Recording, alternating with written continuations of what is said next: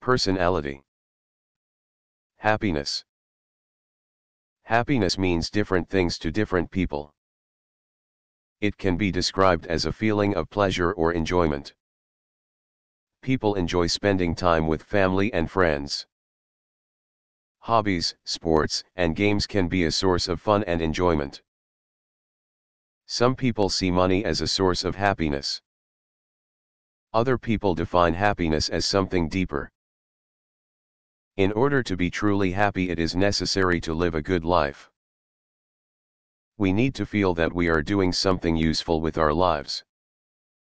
Some people get a sense of achievement from their work. Others find happiness in bringing up their children. Religion or a sense of purpose can also be a source of happiness. Success. People define success in different ways. Some people get a sense of achievement from raising a family. For others, success is defined by wealth or status.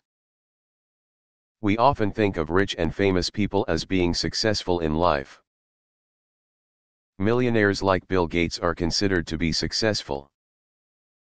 They have risen to the top in their chosen professions. For some, being successful means achieving personal or professional goals. They see success as the result of hard work. Success in any field requires long-term planning and effort. Nature or nurture. Some people believe that our personalities are determined mainly by genetics. We inherit our abilities and talents from our parents. Others think that our education and upbringing are more important. We develop according to the influences around us. Our personalities and achievements depend more on nurture than nature. Many people argue that we control our own destinies.